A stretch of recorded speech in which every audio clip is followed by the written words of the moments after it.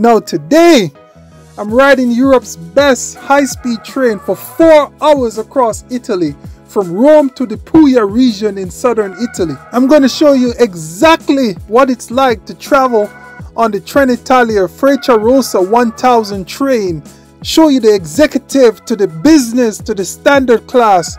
I'm going to show you the cabin, the seats, the food, the drink options. Now let's get on with it and pick up the story in Roma Termini. So with the executive seat on the train, you have access to a lounge. I'm going to go check it out and see how it is. Comfortable place to sit, catch up on work, or grab coffee, juice, water, and snacks.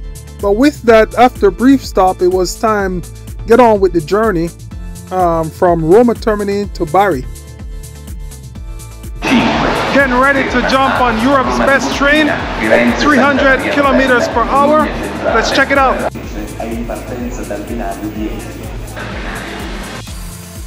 So just boarded the best train in Europe, executive class. So far, pretty spacious. Looking forward to the journey. It's going to be a 4-hour trip, and as you can see, only 10 seats. I selected one not knowing the seats. I actually have a seat in front of me.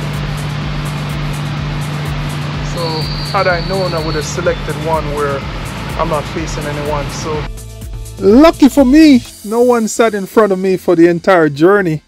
And with that, we departed Roma Termini and we're on our way to Bari.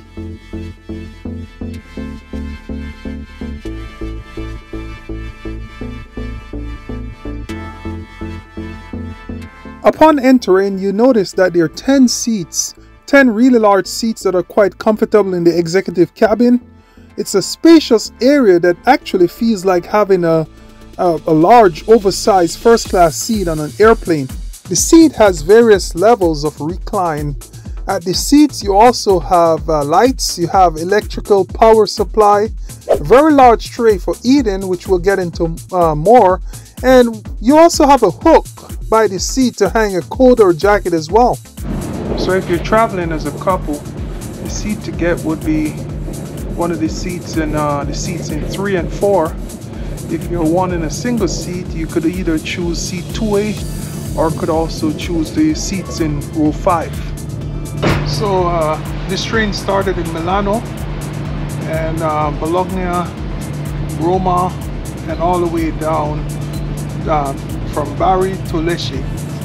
So this train goes up to 300 kilometers per hour, and right now we're doing 263 kilometers per hour. It's going to be a 4-hour journey.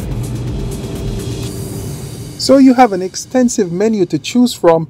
This train actually started in Milano in the early morning, and you had a la carte choices of breakfast, from croissants to fruits to sandwiches. You had various entrees, pastas, beef, chicken, fish, vegetarian entrees. I decided to get the salmon and zucchini risotto, which was delicious. Now, because meals are included, at other times I also had the chicken fillet in marsala sauce, and at one point I also had a penne pasta, which was served with a tomato sauce as well. Those were also delicious, but I must say the salmon and zucchini risotto was my favorite meal that I had on this train. You also have your choice of red and white wines, Prosecco and beers. I did both the beer and the Prosecco. You also have a room on board where you can have meetings and business meetings, or a private area to discuss different things. We had a spacious washroom on board with a touchless door entry system. The washroom was kept clean, tidy throughout the entire journey. In terms of costs, the train ride from Rome to Bari in executive class can be as low as 97 euros. I paid 120 euros, booking my seat less than one week prior to my trip. You have various options on board. You could also select a business class in both the regular and a silence area, and also premium and standard seats as well. So if you're traveling in the other classes, there's also a cafe on board where your food can be purchased as well, so you won't go hungry.